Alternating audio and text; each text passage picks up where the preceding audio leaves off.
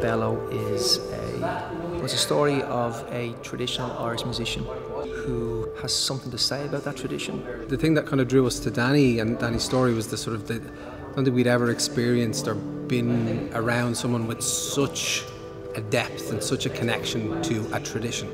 Yeah, we're looking into what it is to be an artist in our own individual art forms, what it is to be a dancer in the space, being super physical, and what that means for my body and my timeline, as well as being a female dancer and all those kind of things. My traditional background is very strong, of course, and for that to come and engage with the contemporary and the way the lads work and engage, I think that's where it is for me at its highest. There's a real meeting there, and the contact is pretty special for me. Yeah.